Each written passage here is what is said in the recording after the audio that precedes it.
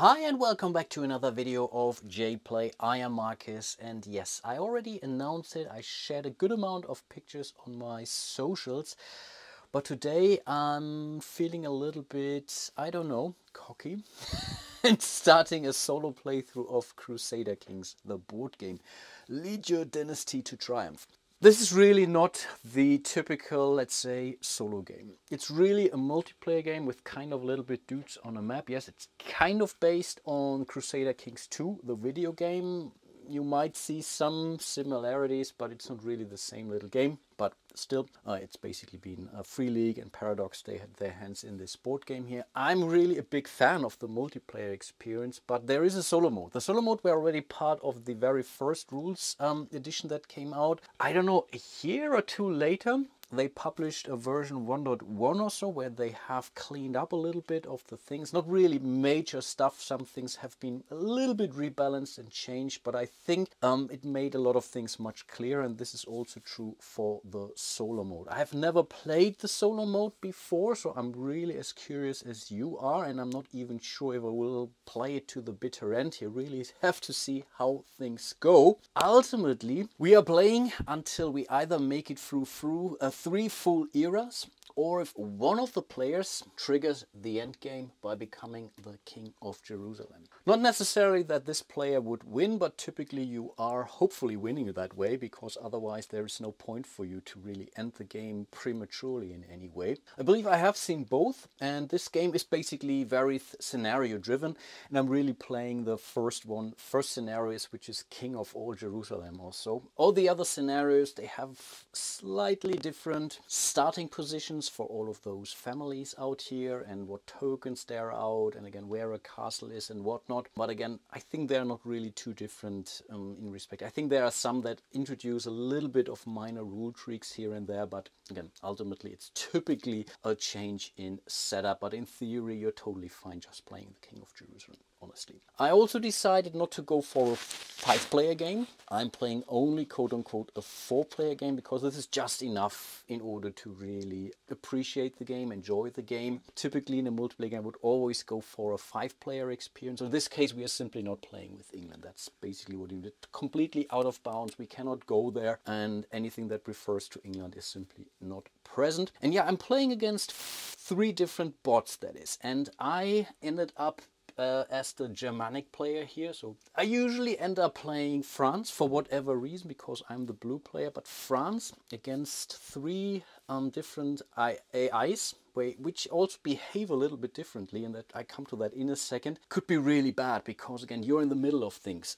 In a 5-player game, that's even worse, but that's also the reason why in this scenario France, for example, starts with 5 countries or 5 regions that they control and a castle. All the other, as you can see, are not starting with any castles on the board, but yeah, that's really because France is in the middle of everything. But yeah, again, I'm ultimately here on the right hand side, and speaking about the other, let's call it factions, we have, I think this is Italy, right? Casa da Altavilla with Roger II. I'm not 100% sure if I have chosen the right king for this very specific scenario, but it doesn't matter. It really doesn't matter which king you are. The scenario tells you which of those trade tokens you're putting into each of those decks. And this is really a mechanic I do enjoy a big deal in this game. You're not rolling dice, you are pulling chits out of the bag, and you are kind of in control of how this bag will look like in the end. But again, apart from that, it really doesn't matter who we have. The steward is, I believe, a starting, let's call it development, or in this case a counselor, which you get from the scenario.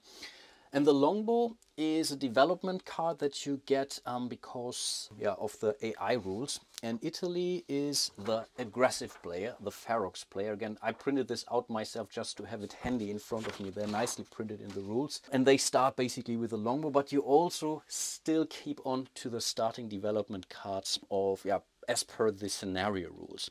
That's Italy with Roger II. And yeah, obviously they're controlling most parts of Italy. Then we have the house of Capet, Louis IX, the Saint. Also not quite sure if that's the right one, but again, doesn't also really matter too much. Again, I have these trade tokens in here, and I don't want to walk you through. So they are starting, I don't know, let me pull out 2 of those tokens. They all have 4, so he's humble.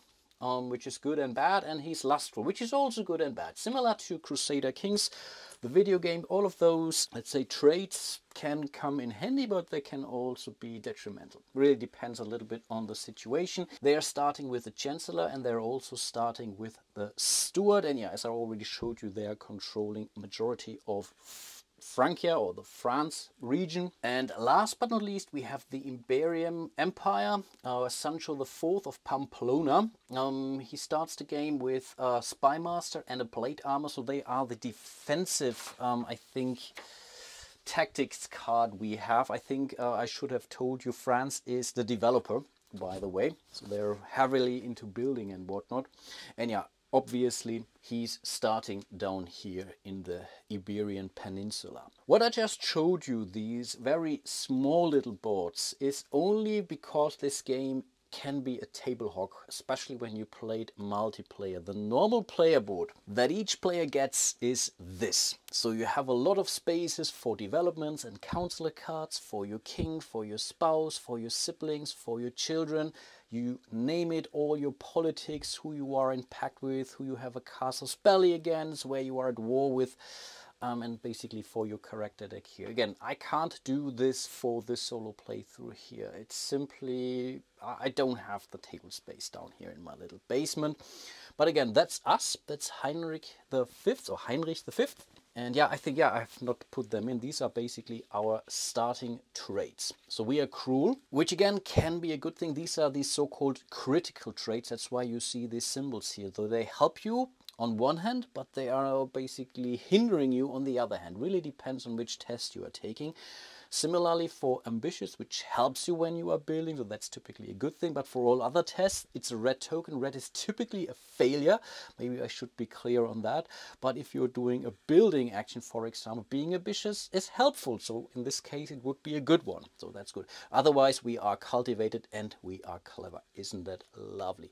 So those tokens go into our little trait bag here. Again, this will grow over time. And we are starting the game with a court physician, who can be particularly useful when it comes down when you are getting sick, and help during difficult childbirth. So yeah, that's definitely a thing in this game. These are the medieval times. So yeah, obviously bad things can happen here.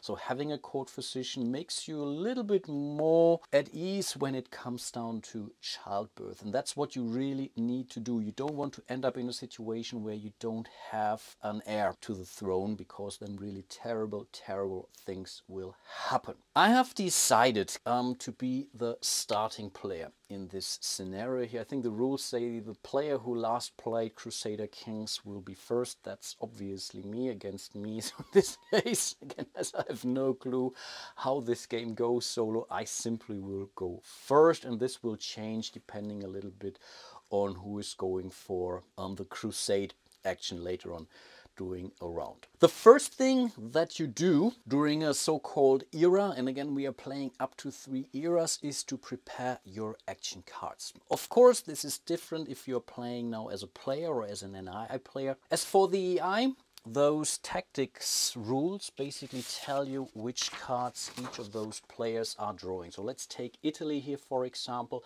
They're drawing 1 realm, 3 intrigue, 3 war, 0 text cards. None of these are playing text cards, because they are supposed to have unlimited funds to some extent, which is why they do not really care about text card. And in this case, they will draw a crusade card. For us, we do have some options, and those options are laid out here. So we are drawing either 1 to 2 crusade cards. We have to draw at least 1, 0 to 2 text cards, 0 to 3 war cards, 0 to 3 intrigue cards, and 0 to 3 realm cards. We will draw 8 cards, I believe, so that we get some choices. We will always play 2 cards per round. So given now, or based on our, let's call it, strategy, this is really a very messy and chaotic game, by the way. It depends now where you are leaning towards to. So having some flexibility in crusade cards can be great, but typically you have other things to do as well in respect to intrigue or a war or attacks where you really need to have some money early on. So really a lot of things to decide relatively early on in this game. Maybe let's have a quick look at what it is you are scoring victory points. Basically either when the end game is being triggered again, either after 3 completed eras or if someone claimed the King of Jerusalem. You get 1 victory point for each territory you are controlling. These horsemen here, they are not soldiers in any way. They are simply show you that, hey, you are in control. Doesn't mean that it's mobilized in any way. It just shows you, hey, this is mine. Yeah, that's definitely overstatement here, I get it. So this would have been 5 points for the blue player if this would be the end game. There are 8 horses for each of the players in the box, which means you cannot score more than 8 points from the countries that you are controlling. On top of that, you can score 1 point for each of those achievements. That's a builder. I think this depends on how many, if you have the, I have to check it. I think the builder is 3 castles in territories under their control. Exactly. Then we have the inventor. This is when you have 4 development cards on your display. And development cards can be either inventions or counselors. Doesn't really matter which one. Then there is the Crusader, given to the first player to have 2 dynasty shields on the Crusade track. And last but not least, we have the King of Jerusalem, given to the player who reaches the 10th and final position on the Crusade track. This immediately ends the game, and really immediately ends the game. You can take these achievements away. So let's say I have the inventor with 4 of those development cards. Another player claims the 5th invention. They are taking this victory point away from me. So this is obviously not a very high scoring game, and is, I think, the only, let's call it, complaint I have about it. I think there are some house rules out there and some suggestions. So what we are doing is actually we definitely also count the amount of money at the end of the game for another victory point. So this already changes things quite a bit, as the AI doesn't really score or collect any income, any money in this case. We will have to get back to the basic achievements here. And I really also don't know how this would maybe change the balance or so. I don't know. So that's basically what we are trying to get. And looking around, I think getting the inventor, as everyone already starts with 2, might be difficult. So we may want to go for either the Crusader or for the builder early on. So that's at least something. But also here, France already has 1 territory under their control that has a castle. So also they are in the lead in that regard. So definitely something to keep in mind. Okay, let's think about it. So I think we are going with 2 text cards here. I think that is clear. I think we are only going for 1. Maybe we should go with 2 actually. Maybe we should go with 2. Let's try that. Let's go heavy on Crusade. So that's already 4 out of 8 cards. And we are not allowed to look, by the way, to say, oh, let's draw 1 card. If I'm happy, I stop drawing. No, you have to make that call before you're flipping those cards over, which I think makes sense to a certain, and then I will come to that. So we have 4 more cards, and definitely go 1, 1, and 1, and maybe you want to go for a second realm card first, because with the realm cards you're typically building stuff. But I think in this case, and we had 2 text cards here, and 2 text cards might go nicely together with a second realm card. So yeah, let's do that, right? 1, 2, 3, 4, 5, 6, 7, 8. So this is our card pool. I will assemble the deck for all the other players, quote unquote, off camera, and then I think we can actually start playing the game. Okay, I have prepared all the decks. Again, we are simply shuffling the decks for the AI players here. Again, I get to choose. They are simply flipping over the topmost card and do what some kind of workflow tells them what they need to do. Then we play basically 3 rounds in an era, and each round consists of 2 cards that you are playing. So we are playing 2 turns basically. Each round, and again we are playing 3 rounds in each era, starts with a dynasty phase. Each player in player order make 1 attempt to marry his king, a sibling or a child, and may then grant or revoke any number of dukes and duchess titles. Dukes and duchess we can ignore for now because we don't have any siblings or children out there. So, but what we definitely do want to do is to marry, and we do that in player order. We are the starting player. And looking at our close vicinity here, we see lovely Gertrud in Hungary.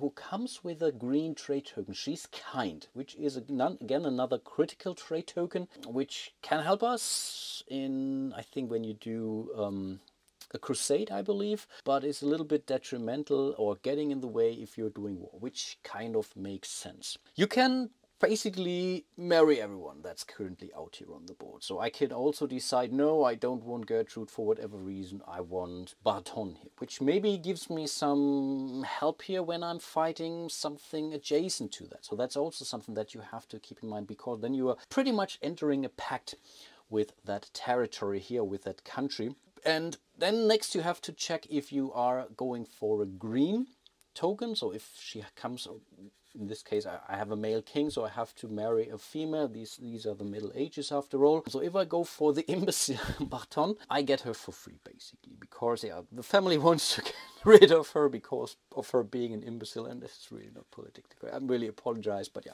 that's the game. If you have played Crusader Kings 2 or 3, then you definitely know what I'm talking about. So I can basically marry her for free. I would put the trade token into my bag, because again, she will be the spouse of my king, and the wife really has an impact on my dynasty basically, so that's why you're putting it in. Everyone else, like siblings or children, they keep their tokens next to them, and if they then become king or queen, for example, then you would also add this to your dynasty pack. You can also decide, again, this will happen sooner or later, that there aren't any more neutral territories out here, and these are all neutral territories. Maybe I should have mentioned that. Then you can also always marry pretty much from your own deck. So we'd flip over the topmost card, you would draw a random trade token from the deck, so there's always a risk, but could go your way, and then you would marry this way. On the other hand, this is definitely where the game shines in respect to treaties, in respect to table talk, in respect to negotiations. You can always, of course, marry from another dynasty, which would then also create a pact with your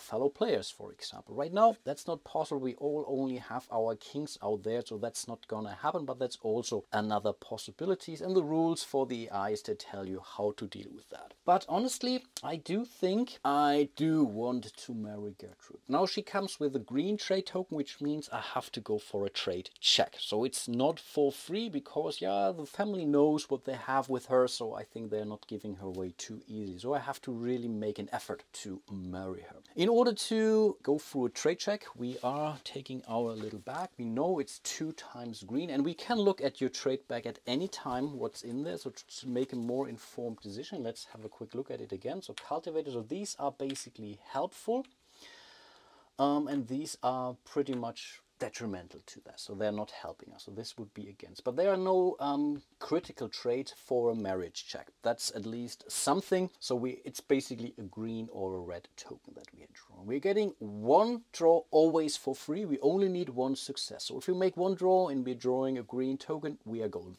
But you can always pay for extra draws, and you can pay basically up to 2 times more than you need successes for. So I need 1 success, so I could pay 2 gold coins in order to get 2 extra draws. In a multiplayer game, players could then afterwards pay against you to reduce that amount of draws again. But that's then for a 2-for-1. In this case, for the solo game, that's the AI. It's never doing this. I can do that against the AI, but they are not doing this against me, and not to each other. And wait a second, I just noticed something. For whatever reason, I did not see that Hedwig is up here. So we need to, that's another country actually, which neutral territory, which I didn't draw a card for. Hopefully I haven't missed others too. So we are drawing another random token from the back, and she is cruel, which is again a critical token, which could help me in certain circumstances, but no, I think this doesn't really change a thing. But then I do think I will pay, I think I will pay 1 coin in order to get an extra draw. And you have to pay before you're drawing, obviously. So again, it's a 50-50 chance for the first token, and then it even increases dramatically. So I think that's what we are going to do. So we are putting these tokens back. So I'm making my marriage attempt. I have paid 1 gold doubloon, 1 coin, out of the 5 I started the game with. So here we do our very first draw of the day. So that's basically a die roll, and awesome. We are so cultivated and so so nice and lovely that they are absolutely excited to give lovely Gertrude to us. Again, she's the spouse of our king, which means her token, the kind one, automatically goes into the trade bag, and after each trade check all of the tokens that you use go back in there. So there is no situation like, oh, I have already pulled out 2 red tokens from a previous trade. So it's not a deck builder where you keep drawing until the bag is empty. No, for each trade tag you're pretty much reseeding your bag. But that's great. We were able to marry lovely Gertrude, so we are placing her next to our king. We have to take one of our crests and place it into Hungary. First of all, Hungary will now support us if we are whatever invading adjacent territory, and we can pretty much move into Hungary also for free. So if you want to take it over, first of all we have to mobilize, of course, and then we can move in. And I think I already made a terrible mistake, quite honestly, but again, as I already have quote-unquote rolled some dice, I will not repair that. I think I should have taken 2 war cards. It's been quite a while since I played this game. So that was our marriage attempt, and it was a successful one. So that's cool, which means we can now also get a child, basically with one of the event cards from the other players. And these kind of events are typically triggered through other players. Not through our cards, but through events from other players. It says then, whatever, the next player, for example, can get a child. But I will come to that when we are getting into this phase. So that was our marriage attempt. Again, I'm not assigning any duke or duchess in this case, because again, I have no children or siblings. So in this case, we are moving over to Italy, and I will only show this once. These are really some of the things I will have to go through off camera, because otherwise it will be painfully slow to watch. Okay, that's what they're doing for their marry step. Marry the king and then the children as soon as possible, focusing on strong, cruel and swordmaster. If none are available, marry into the closest territory regardless of trade. Never marry other players' children or siblings. Never accept marriage proposals from other players unless they pay 5 gold for a child with a red trade and 7 gold or more for a child with a green trade. So again, yeah, they don't have any children right now or siblings, but they're really hard to convince to give any of their children or siblings to us. But okay, they are going for strong, cruel and swordmaster. And in fact, down here we have a lovely Margarita. She is strong and she's also next to Italy. But from what I understand from the solo rules, Italy would gain any of those. And it's also the right, of course, the right gender. I think that's also something that's really important to mention in this case.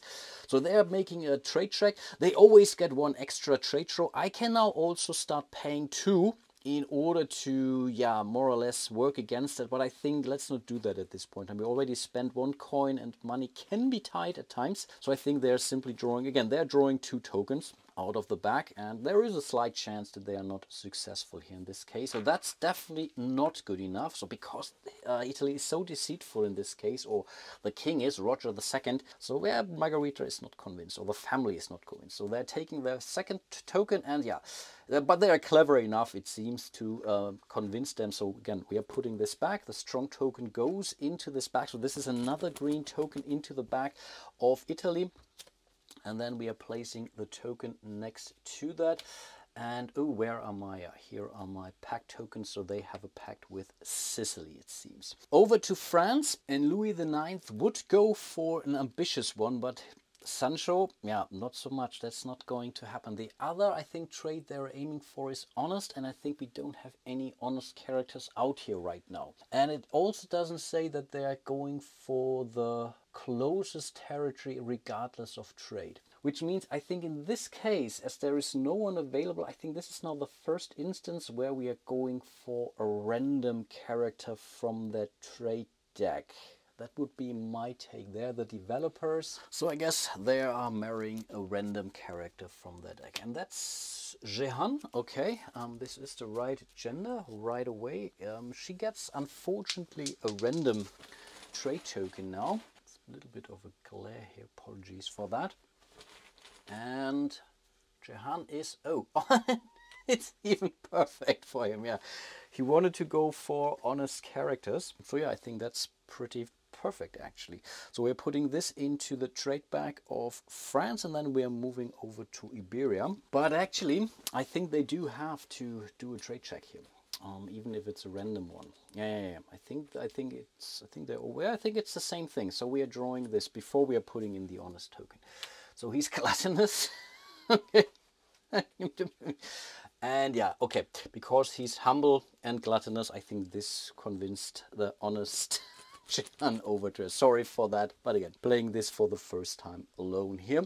And then now we are finally moving over to Spain or Iberia. And because Iberian is a defensive player, they want to actively marry into other players' families where they are at war with or who have a casus belli against, because this would then erase the casus belli and would create a pact instead. And by the way, you don't have to give each of those different tactics. You can really roll that randomly. So you could really, whatever, end up with 3 of the same tactics out there, so 3 times the defensive families, for example. I decided really to go for different ones just to show you things, let's say, how they unfold. But again, that's totally up to you. The other alternative is they will go for neutral territories, but only with green tokens out there. And right now there aren't any females with green tokens anymore. Giscard and Rudolf are the only ones who have green tokens. But again, it's the Middle Ages, so that's not officially allowed here. So they will also go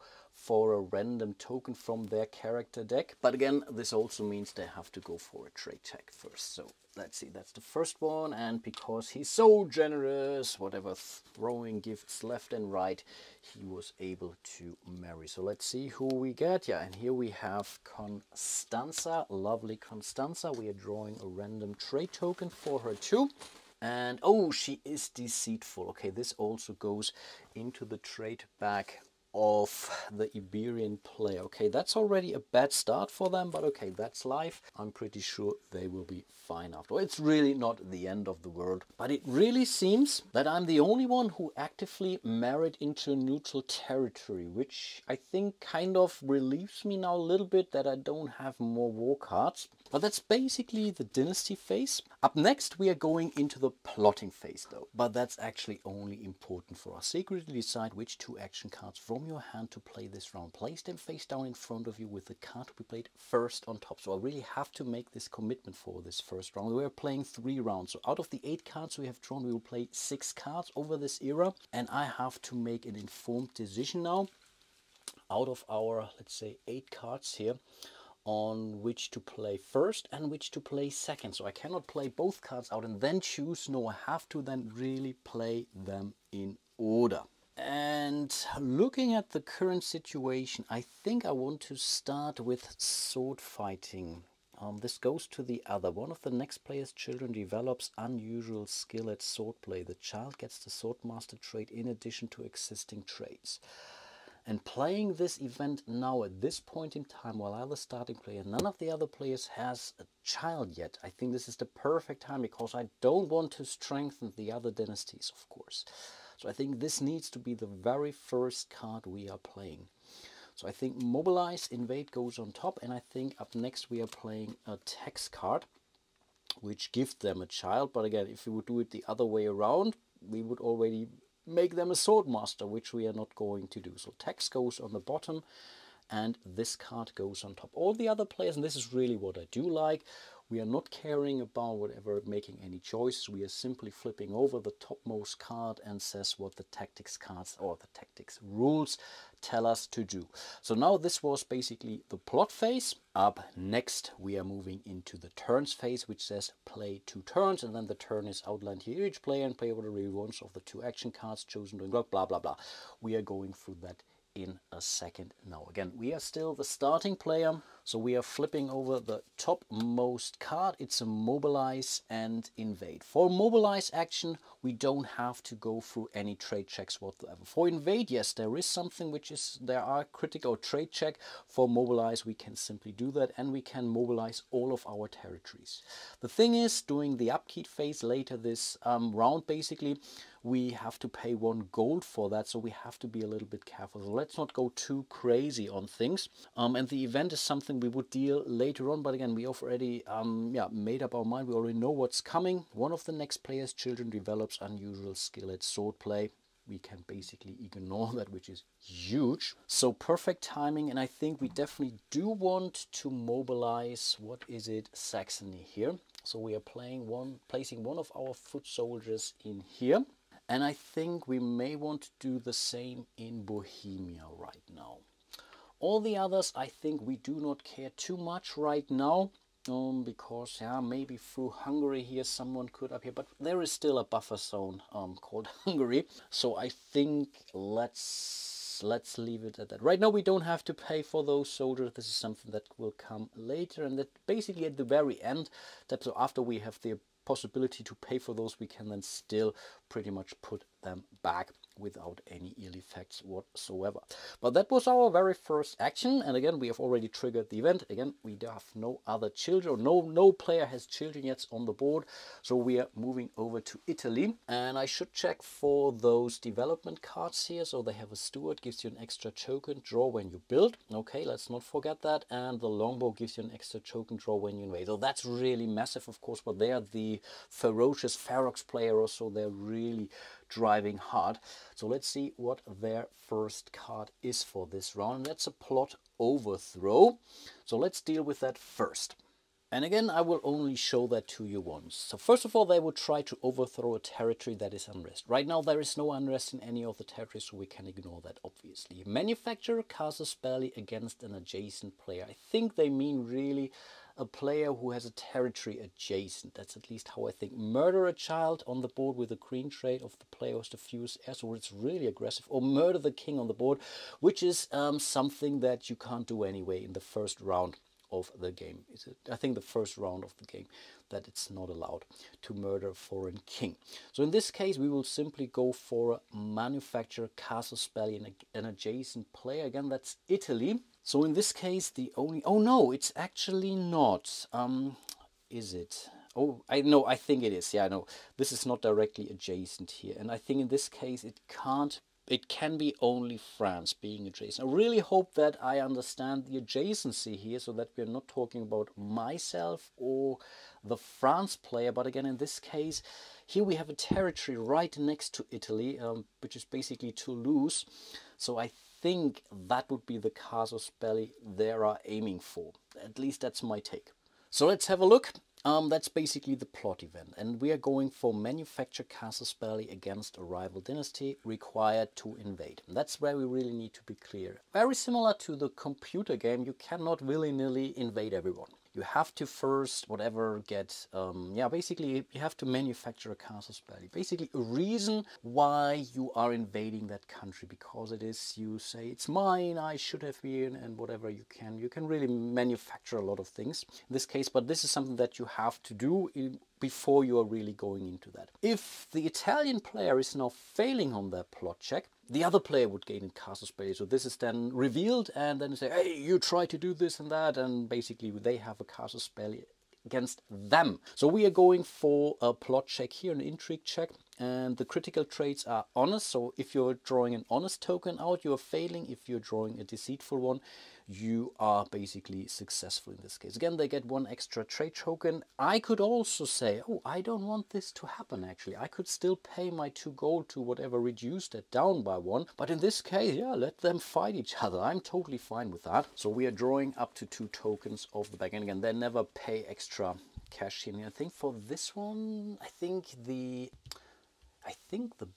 blue player can do that, right? Gives you an extra draw when you attempt to manufacture. The blue player, on the other hand, they would be allowed to get an extra draw, so they would draw 3 tokens out of the bag. Wow, that's huge. So that's the first one. Yeah, that's already a win. He's brave, so brave that he was successfully able to manufacture that casus belli, which means they're taking one of those tokens in here. And we are putting all the war things here on the right hand side. Again, on the main player board you have spaces for all of the other players here. If you are in a pact, in a castle spelling, or even at war. But in this case, again, table space is tight. And I will also write it down so that I don't forget. But in this case, again, Italy was successful. So in theory, they could now start to invade the France player.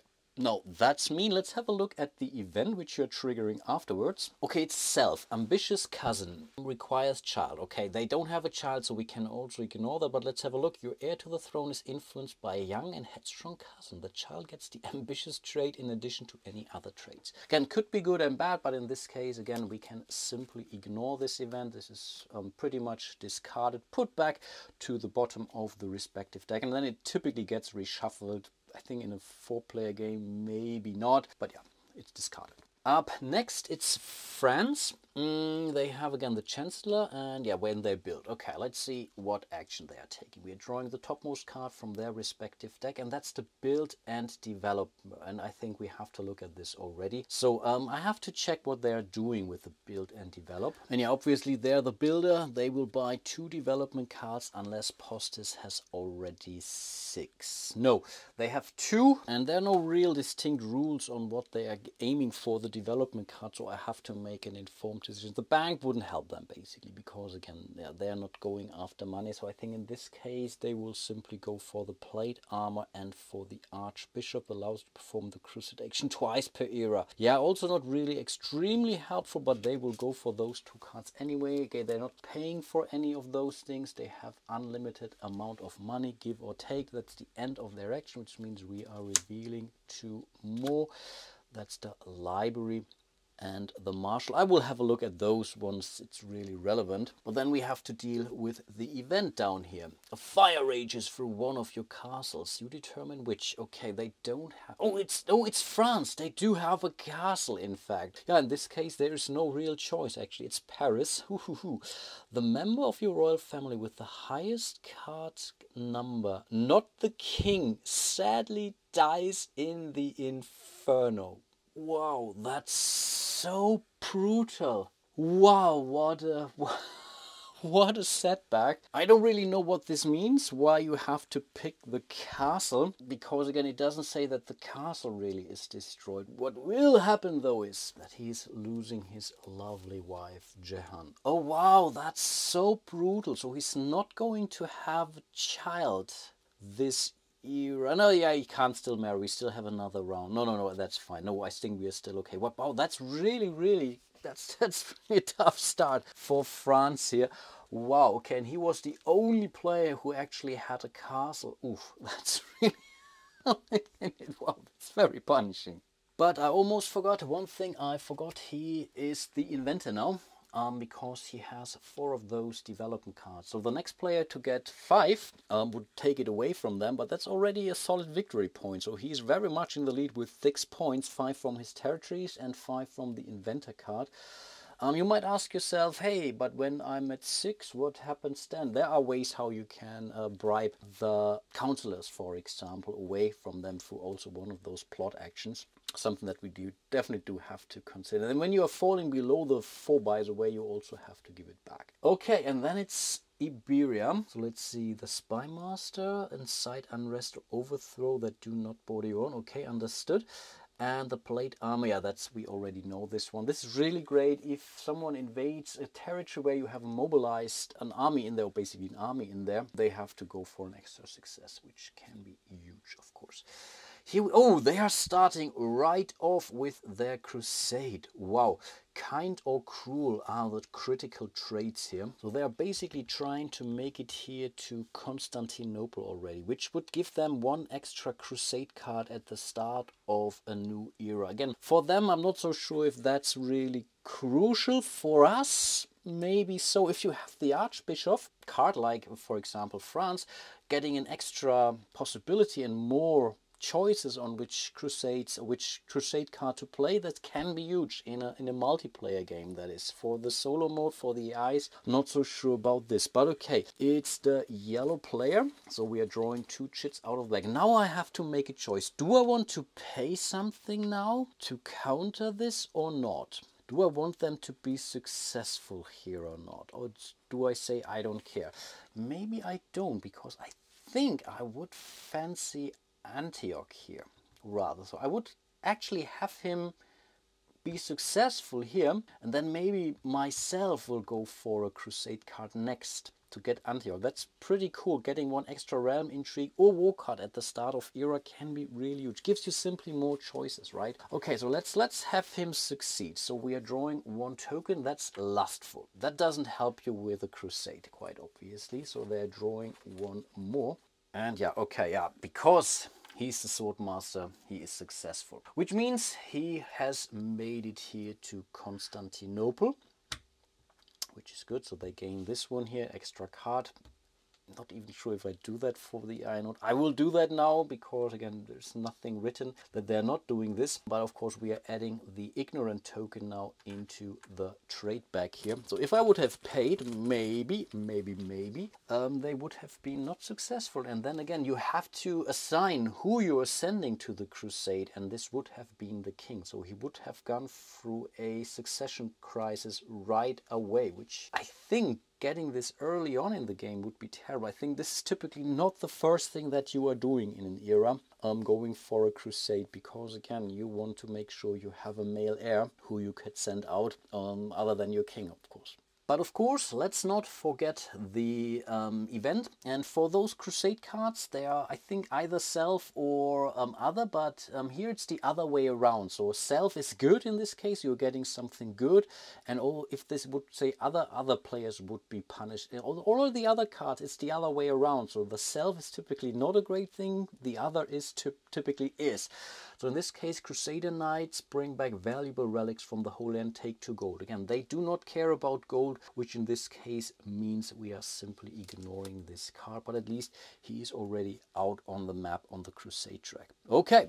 But yeah, one thing we shouldn't forget actually is because they were successful in the Crusade, they're getting the first player token. And I think you're playing the current turn to the end, or is it the complete round? Let me check that. And yes, indeed, this will immediately change. This was the last turn of basically the last turn of the first 2 turns. You get the idea. They're first now for the second turn of this round, which means they are going first, and then we are at least second. So that's not really the end of the world. So we're drawing the next card here, and that's a plot overthrow, and they have a royal coup. Require sibling or child. So we already know we can ignore that. Maybe I shouldn't read those when they are not triggering. This is self. Self is always yourself, so no one other can be affected by this. But of course, we have to check the plot overthrow event. So let's see. Overthrow a territory that is in unrest. No. Murder a child? No, we don't have any children on the board. Murder the king? No, we can't do that during the first round of the game. I checked that. It's not the first turn, it's the first round. Who has the fused heirs? Incite unrest. I think this is what they are going to do. Or manufacture cast a spell against. But I think they can incite unrest, which they could then use later on, or maybe another player to whatever, do terrible stuff. And again, looking at the board, it's unfortunately France, and you have to do that to an adjacent territory that you control. Right now, it's Navarra against Aquitaine, which means we are going for an unrest here in Aquitaine. I have to check, is that an auto success or not? I think not. It's still, no, I think it's still a plot event. Right. No, we have to do that. It's honest or deceitful, so let's make the trade draw accordingly. Again, they're getting one more here. Again, I couldn't care less, quite honestly, if Aquitaine. That's really, you already start to see that, is that being France can be really brutal, actually. And I think in this case, it was wise for me not to play France. So here's the first draw, and yeah, Swordmaster, it doesn't really matter. It's a green trade, which in this case means it was successful. So we are placing an unrest marker in here, which is something now someone else could now overthrow this territory. Okay, maybe, okay, here's the thing now. Let me check that. So I see. Allow you to incite, that's a spy master they have, that do not border your own. Also gives you an extra trade draw on murder and bribe. Okay, now that's not what they're doing. But in this case, would they have gone for this one? Yeah, I think it's still adjacent to them. They could have decided to go for the castle one here, for example, but I think that's more difficult there, actually. You know, I think this does make sense for the Iberian player. And this is basically one of the golden rules where it says make the best judgment, actually. And I think in this case, I would have used this one just to prepare myself. Yeah, no, that's fine. But okay then, now it's us, and oh wow, really the problem is we didn't get a child, right? Yeah, and we can basically forget this event here because require sibling or child, so we already clarified this, right? So we are playing our tax card, which means we are getting 1 gold for each country we are controlling. We are controlling 4 territories, so we are getting 4 money for that. So that's not too bad. And then we are going for a child is born. A healthy child is born to the king of the next player. That player draws a random character card from his culture and a random trade token for a child. A king can never have more than 3, but so on. Doesn't really matter. It's Italy. So let's see who they give birth to. And that's Roberto. Pretty bearded child, it seems, but okay. You can immediately start using those, by the way. So if they would now go for a crusade action, for example, they would send Roberto in. And oh wow, he's temperate. This token now stays here for now. It doesn't really make a full impact on the dynasty just yet. Only when he would then become king would we then add the token to the trade bag. But that's already our card and our event, so we can discard it, which also means we can move over directly to Italy, who is next. So let's draw the next card from their card, and it is the crusade action. And yeah, you might wonder now, does it make sense? Is this child already old enough to be sent to the crusade? In the sake of the rules, yes, he is. So he's sending Roberto out to the crusade. So he could die, but this would at least not lead to succession crisis, which again would be very, very brutal here. And I think if France is now going for a war event, this really will be, I think they will lose half of their territories or so. This is brutal. But yeah, let's see. That's also a bummer because we wanted to go to Antioch. But okay, let's see. Now we can check. Oh, do we want to pay now to make this unsuccessful? And I think we do. So in this case, we are paying 2 money, and you can gang up on these things. So if you are in a multiplayer game and you agree you only have 1 coin, you only want to spend 1 coin, you can gang up and say whatever, or if you want to deny them 2 extra draws, for example, you can also do that twice actually, and gang up, and one is paying 2, the other one is paying 2, or maybe you mix, you're sharing all together around the table. That's all fine. But okay, which means they only get 1 trade token now to make it to Antioch. So Roberto could actually die, and and he's so clever, he made it to Antioch. Okay, that's kind of a bummer, but now we're adding this deceitful token to the trade bag here as well. So it's getting more spices as we go. We are adding the next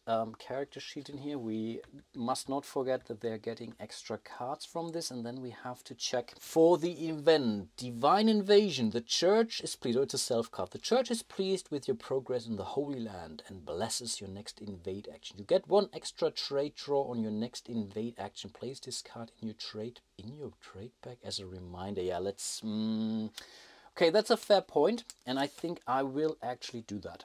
But it's only for the invade action, right?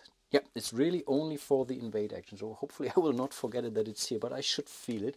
And this is what I really like about this board game. These events are so extremely stringy. They can completely mess up everything. But again, you have typically some choices. You have 8 cards in your hand. You play 6 of those. If you are making it here to some of those, you make yourself, or giving yourself, more opportunities to gain more cards. So you always have to balance things out a little bit. Here's the perfect action I want to take, but it comes with a terrible event, so let's not do that just yet. Or you can time it. So you can somewhat mitigate some of the brutality on some of those cards. But I really, really very much enjoy this game as a multiplayer game, and so far I must say I also enjoy this for the solo experience, quite honestly. Let's move over to France, or the House of Capet. And yeah, this is brutal actually. They have so many of those cards. I mean, this is really nice. And they will also go for the crusade action. So how mean am I going to be? because here I could really drive it down quite significantly. Again, spending now 2 more monies. And he would gain, he requires a spouse and he doesn't have a spouse. Oh, that's so bad for him. Poor Louis the Ninth. Oh boy. And here I really do think I'm not going to pay, because if I do and he is dying, so there is a succession crisis, I think he's drawing then a random character, but again, terrible things happen to your lands here. Yeah, I would definitely get rid of one of those opponents. I think that's already a good thing, but I guess I would also make lives too easy for Italy and Spain as well. So I think I will not do that. And I'm the only one who's spending the money on this just to make also their lives easier. I don't think so. I really don't think so. Let's have him go after Edessa, or is it Odessa? I don't know. And yeah, let's see how things go. He's the blue character, so he gets 2 draws and he could get ambitious. And yeah, I don't really know how attractiveness could help you here. Pretty sure someone can come up with a cool story. I don't know, he's so attractive and handsome. He's convincing all sorts of, let's say, foreign countries. So he's making friends and pacts in there, so it's really hard for the others to take him down. And yeah, because he's so popular, he makes it to Odessa. But he's now getting ambitious for that. But okay, this also means they all have made a crusade, and you have to make 1 crusade attempt per year. It's really only 1, unless again you have the archbishop, then you can do it more than once. But in this case, wow, they're really marching towards Jerusalem here. I mean, wow, that's really, that's something. Okay, amazing. Yeah, again, these are 9, and then this is the last one here, exactly, the Kingdom of Jerusalem. Wow. Wow. Okay, and I think we already figured that the childbirth, unfortunately, is not going to happen for him. A healthy child is born, draw a random card. Wow. Yeah, that's really bad for him. Otherwise, he would have gotten himself a child, which is typically really a great thing. But yeah, I think that's life. During the next round, he will definitely try to find another spouse for his king.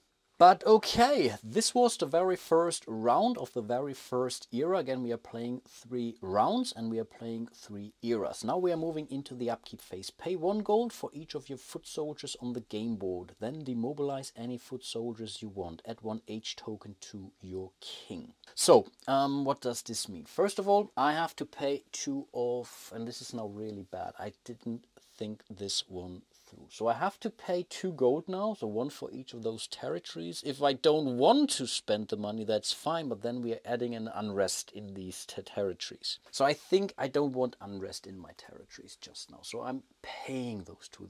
This is really where I played this completely incorrectly now, or not rules wise, but tactics wise, because I don't have any more war cards in my deck, right? No, I don't. That was really a bummer. So I really have to start thinking now, I think I want to hold on to this one here because I'm still adjacent here. But again, for each end of the round, I have to do that once more. So maybe, yeah, this was really poor planning. I was kind of worried that they are going to invade me or so. That was my thinking here. But I think I will now demobilize at least this one here. I can do that now without any penalty because I've already paid them. So we are not seeing any unrest. And I think this one here for now, I will leave. I have to pay 1 coin each round now, 2 more times actually in this era. Yeah, that was really poor. Poor. But okay, that's that. And then last but not least, we are adding an H token to each of the kings on the board, only to the kings, not to the children, not to the spouses, not to the siblings, just to the king. I think if you get the 3rd one, you get an extra green trait of your choice. And I think with the 4th one, you are dead or so. I have to really check that now, but for now it's 1, so we are still okay. There are events which will give you more H tokens. There are also events which reduce H tokens, so a lot of things can happen in this game. But again, for now, each of the kings have aged a little bit, and yeah, I think they could come closer to being wise at some point in time, unless they're dead. But okay, I think these were the crusade actions for the other players anyway, so the risk is now relatively low actually. But this means we are now moving into the second round of the first era, but I think I will stop my playthrough for today. First of all, it was a relatively long episode already, and I think I'm playing things relatively slowly now. Again, I have to do a lot of reading in between turns, especially in respect to rules and how to prioritize things. I haven't played this game at least, I think, 2 years now, last time I played it. And second, if someone knows the solo rules and spots 1 or 2 mistakes, or 10 or 12, I don't know, then let me know and I can make at least some corrections during my next video. So if I'm now playing too far ahead, basically through the full era, then I've already lost a good amount of opportunities to repair stuff. Now I still, after the first round, it's still okay-ish. I can, I don't know, try to repair stuff, punish myself, or give other players a little bit more of a benefit, or whatever it is. So basically give you some opportunity to correct me where I was wrong. And also would appreciate any sort of suggestions. You see already how I'm making very stupid mistakes in respect to my strategy. This was really terrible. Let me show you this. I really should have shuffled 2 of those war cards, but taken 2 of those war cards into my hand. One is okay if you really want to just build up your defenses, but if you really do want to do stuff, you need a second one. But that's already me. Again, not sure if I will see a lot of combat in this very first era now, but things are now already changing. The trade backs have changed quite a bit for a lot of these players who really curious to see how things go. And yeah, let me know what you think about this game, about my playthrough. Also, a huge shout out to all of my patrons and channel members out there. You guys are really amazing. Can't tell you how much appreciate your support. So you can support me on Patreon, you can join me here on YouTube, you can click that little thanks button. Would really appreciate that. Like and subscribe, leave a comment. This also greatly helps, of course. And yeah, with that being said, hope to see you soon in one of my other videos, and until then, bye bye.